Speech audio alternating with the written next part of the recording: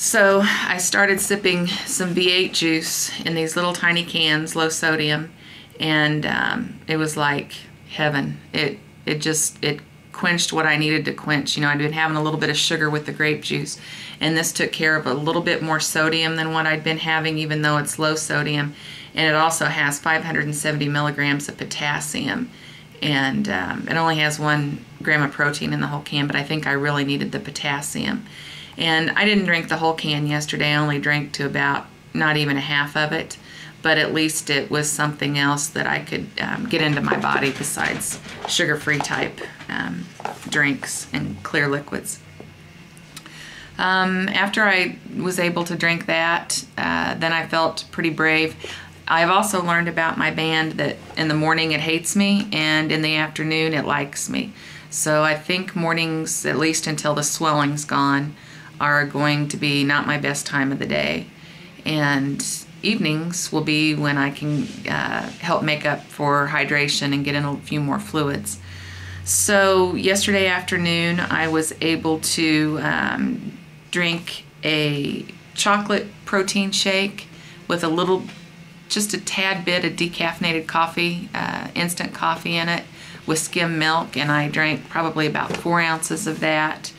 I dipped the spoon down into some pudding, or not pudding, into yogurt, and I licked the spoon a couple times. And after I let all those things settle, I decided I could handle that. I was ready to move on, even though I probably, by paper, wasn't supposed to start it till today. So I had a small sugar-free chocolate pudding, and I took a half a scoop of my chocolate protein powder, which is 10 grams of protein, and I added to the little Jell-O pudding cup, and I got in 10 grams of protein. It probably took me about an hour or so to eat all that, or maybe I think I ate like half of it in an hour and saved it and then ate some more a little bit later, but I got in 10 grams of protein almost basically at one time, so that was an improvement.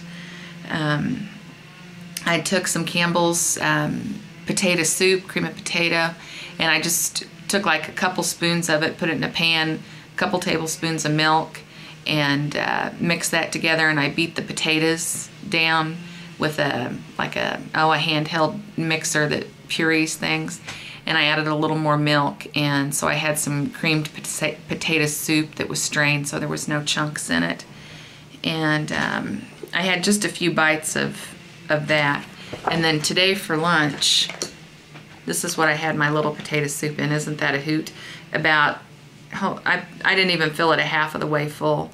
I used this little spoon of my daughter's from when she was a baby, and ate my soup last night and today out of that. I would say last night I ate about 1/8 of a cup. And I ran to the store 2 times yesterday. I drove. I didn't stay in there very long. It was cold and I felt a little yucky when I was in there. But I could tell last evening that the nausea was finally starting to go away. And again, at 6 o'clock last night, my temp was about 99.3. I didn't worry. I didn't even take any Tylenol or anything at that time. I just let it ride. And now here we are to today. I slept good last night. I didn't take any naps yesterday, so I got a really good night's sleep. I'm almost rolling over without having to hold on too tight to my stomach. That's another thing. I've been able to sleep on I'm a side sleeper, so I've had no problem at all sleeping on my sides. I do use a pillow for some extra support, and I really didn't even need that too much last night. So today I woke up feeling great. I thought this is the day that I go back to being a step closer to normal, and that's pretty much held true. I ate a popsicle as soon as I got up, and I think tomorrow I'm not going to do that. I've been eating popsicles, and for some reason when I get up I eat a popsicle, and I think that is making me feel yucky now that I've realized how tight my band is in the morning, especially, you know, with my stomach still so swollen from surgery. So I'm going to try a different tactic tomorrow. I'm not going to hit myself so early with the liquids and the fluids thinking, gotta get them in, gotta get them in. I'm going to wait just a little bit and see how my day goes, and let my stomach wake up a little bit before I start bombarding it with liquids, because I felt nauseated mid-morning once I got some liquids in there. So let's see, what else have I had today? I opened another V8 juice at lunch. Let's start with breakfast. For breakfast, I had about 4 ounces of a vanilla protein shake with skim milk, and that went down okay. And then I had about 1/4 of a cup of cream of potato soup for lunch with about 3 sips of V8 juice. And then I'm continuing to sip on this can, and today it's 2:30 in the afternoon, and I've drank about this much. And I've had a couple sips of my Welch's. I just opened this bottle this morning. Doesn't look like it's been opened, but I've sipped on it. And then this is my bottle of water that I've started on today. And like I said, about 4 o'clock this afternoon, my stomach will just open up, and I will be able to drink quite a bit more of this at night tonight. So let's see what else. I've been watching a lot of videos, so I'm still keeping up with you. I haven't been able to comment probably to everybody that's left me comments, but it's just been hard to kind of set at a computer, but I think I'm getting to the point where setting is a little bit easier. I thought if I can get the camera pointed right, I would do a body shot today. We'll find out tomorrow on my weigh-in day exactly how much I've lost, but it should be somewhere around 16 pounds today. And that's not just from since surgery. That was about I started counting a couple weeks before surgery, so let me move that.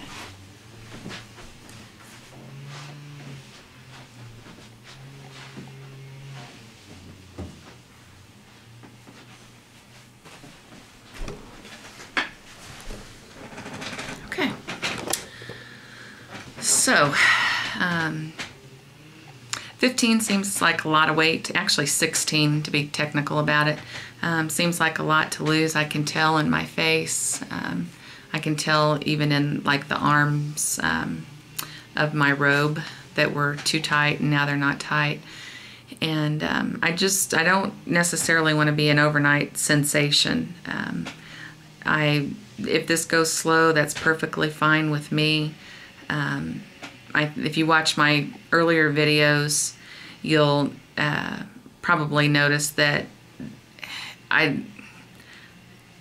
although there was a lot of reasons why I chose to have lap band, and I do want to be a thinner person, my weight was never a huge issue on how I function through most parts of my life.